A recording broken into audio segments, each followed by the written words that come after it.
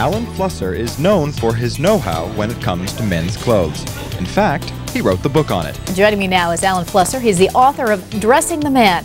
Joining us to show us how the right shirt can make the man is Alan Flusser. He's author of the new book, Dressing the Man. The author and designer, Alan Flusser. Thank you for coming by. Alan Flusser is here. He is the president of Alan Flusser Designs, which he founded in 1979. We should say you are the one who dressed Michael Douglas in Wall Street. Greed, for lack of a better word, is good.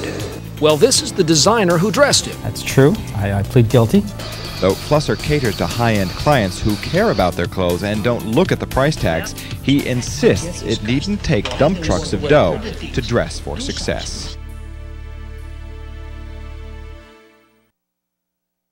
One of the great things about my Steinmart business is it lets me demonstrate my theory that you don't have to be wealthy in order to dress well. All of the things that make this jacket a classic jacket for someone who fits this size, they'll be able to wear it style-wise for as long as they choose. This jacket retails for $99. My mission is, demythologizing the notion of fashion or dressing well. It's not complicated. It's very easy to do. You just need the right information. There are two linchpins to dressing well. One is proportion and one is color. It's proportion that dictates the longevity of a particular garment. The shoulder is too large on a jacket, it can make your head look too small, or conversely, if it's too narrow, the shoulder width, it can make your head look too large. Cary Grant had a wide head. You'll always see him with jacket shoulders that are a little wider. Let's say you can afford the most expensive navy cashmere blazer and made by hand, costs $3,000 or something of that sort, and that year the fashion gods decreed that broader shoulders and longer lengths were what you should be wearing. And then about a year later, you look at it and the longer jacket length makes your legs look shorter. And what can you do? Either retire it to the back of your closet or literally give it away. Let's just talk about color for a moment. You should look at your face like a picture and what you surround it with like a frame. So you want to make sure that the frame and the picture look good together. If you look at the amount of contrast between your hair and skin, and you wear the same amount of contrast under your chin as is above your chin, it will draw the eye of the viewer towards your face.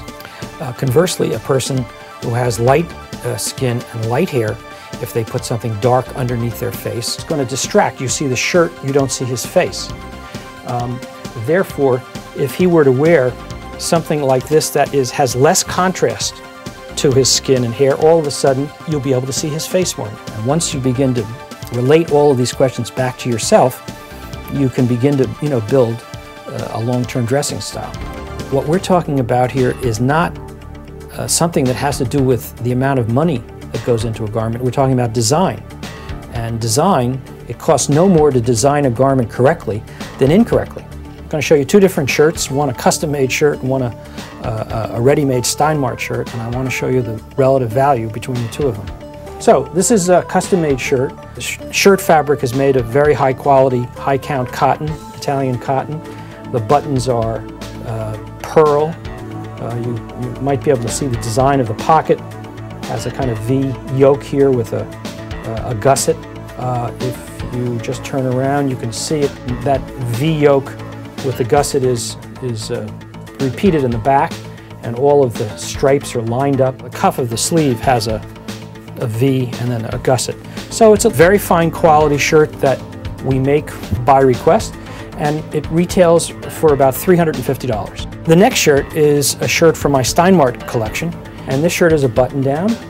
It's made of 100% cotton. The fabric is made of a jacquard, which is a little bit more expensive, and a satin stripe. See the position of the pocket, just the right place. Even the sleeve placket has a button, which is usually an indication of a better made shirt. And this shirt retails for $34.95. The custom shop came into national presence when, in its second year in business in 1986, I was asked to do the clothes for Michael Douglas's film Wall Street, and the character Gordon Gekko became well known, and everybody wanted to come from around the country to look like Michael Douglas. And after that, did the clothes for Scent of a Woman for Al Pacino, and also Barbarians at the Gate. A lot of the customers from the custom shop are from Wall Street. Bill Blass, I used to make all his clothes. Bob Costas, the newscaster. And Kyle Petty, we make his clothes. They're from the famous racing NASCAR family. Dominic Dunn. Anyway, it's a wide variety of entrepreneurs and celebrities and interesting people. And it's where it's kind of my laboratory in terms of learning about clothes and learning about what men want on an individual level. The great thing about my background is that I've been able to take my knowledge of what constitutes classic design and apply it to my Steinmart business. We're going to take a moment to show you some different garments, some from my custom business and others from my Steinmart business, and compare the two. So this is one of our custom-made jackets. It's made of pretty expensive Italian fabric. You can't see, but all of the stitches here are done by hand. All of the patterns match up perfectly. When we make buttonholes, they'll all be by hand, and the buttonholes that actually function. This is something that we sell for approximately $2,500. What's exciting for me is that people don't have to spend a small fortune on clothing to dress well. I can incorporate the same taste level and the same design integrity into my Steinmart merchandise. This is one of my jackets in my spring Steinmart collection, made of from Italian wool. The coat is made offshore. All of the proportions of the jacket are in harmony.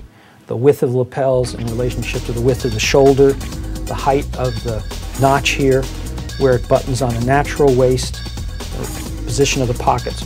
They'll be able to wear it style-wise for as long as they choose.